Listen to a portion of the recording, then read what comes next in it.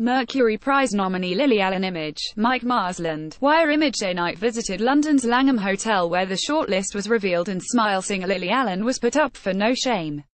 The 33-year-old left told us on the red carpet, "I'm just a bit weepy all of a sudden, it's sort of hit me now.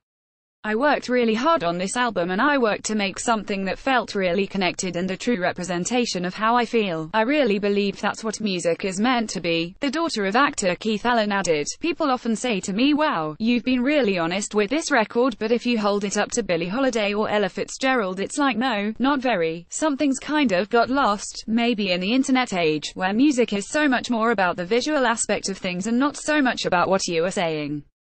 I wanted to change that with this record and I feel like I achieved that." The other nominees are Everything, Georgia Smith, King Cruel, Everything is Recorded, Nadine Shah, Novelist, Sons of Kemet and Wolf Alice. The Mercury Awards show takes place on September the 20th in London. Rumi and Sakata get rare moment in the spotlight as Beyoncé shares pics from family tour album Image. Beyoncé, It has been more than a year since she gave birth to twins Rumi and Sakata, and Beyoncé has finally shared some snaps. The 36-year-old has posted a photo on her website with the 13-month-olds on her lap. In the shot, taken during the recent European leg of her On the Run 2 joint tour with husband Jay-Z, 48, Beyoncé and daughter Rumi are all smiles while Sansa looks rather more serious. It was nice to note that the singer ensured their eldest daughter Blue Ivy, 6, who came off rather better in the naming stakes, wasn't left out. She and Mum were pictured wearing matching pink dresses while sitting at the stern of the luxury boat.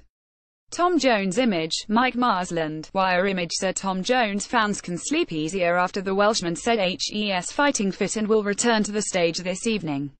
A statement on the 78-year-old's Twitter page read, "We are pleased to report Sir Tom Jones' tour will recommence at York Racecourse on Friday. So Tom is feeling much better and under doctor's advice, is ready to resume performing. So Tom would like to extend his heartfelt gratitude to everyone for their understanding and to those who have sent their supportive and uplifting messages over the past week. He is looking forward to continuing his summer tour, being back on stage and performing for his audience." Fears had been growing for The Voice UK judge's health after he was rushed to hospital and cancelled 5 recent shows due to a bacterial infection.